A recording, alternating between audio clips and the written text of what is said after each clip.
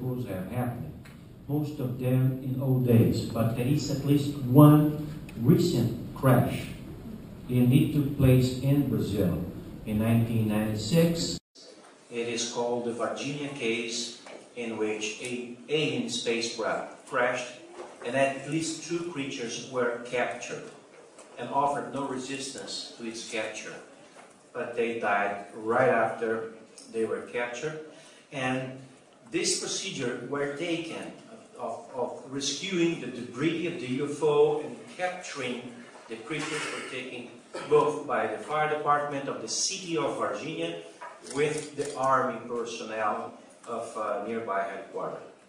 And in the next day, the following day after the capture, we already knew that U.S. intelligence and U.S. military, and as well as U.S. doctors were sent by the U.S. consulate in São Paulo to the city of Varginha to follow the procedures.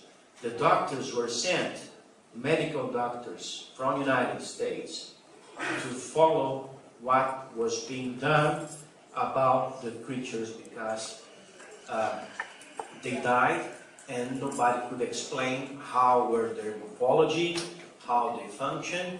And we know for a fact, because this is a very well documented case that has been investigated by at least 70 UFO researchers, including UFO researchers from the United States, as Dr. Roger Lear, Dr. James Herta, and the deceased Dr. John Mack from Harvard University. They've been to Brazil, they confirmed what the UFO researchers from Brazil discovered. And we know for a fact that at least one of those 2 creatures were taken to the United States by U.S. military. And it was taken in one of the Buffalo airplanes that serve the U.S. embassies and consulates in South America. When it came back to the United States, it brought back to here one of the creatures and part of the object that crashed, that were rescued, that were retrieved by the Brazilian military.